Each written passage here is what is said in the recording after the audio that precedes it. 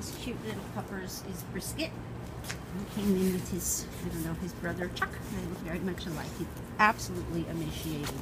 So skinny. It's really very sad. You can see the ribs and the hip bones and the spine, and yet his tail never stops wagging, and he's just as cute as can be. Takes treats hungrily, which is kind of no surprise. Yeah, look at that cute little face. Tiny little boy. He has been scrounging for food. We went for a walk, and he really likes other dogs. Did really well, actually. We walked in tandem with another dog. And then a group of school kids came by, and he was so happy to see the school kids, and he let them pet him, and he was so gentle and so sweet.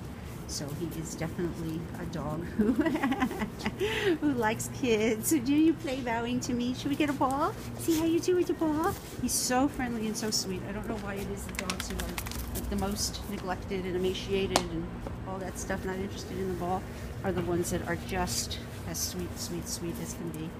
So this is Mr. Brisket. Come here. Brisket. Come here. This is Brisket. Manhattan Animal Care and Control. Just the sweetest little boy.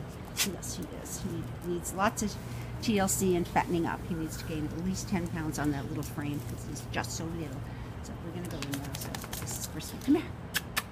Come here. Yeah. Brisket of Manhattan Animal Care and Control. Such a good boy.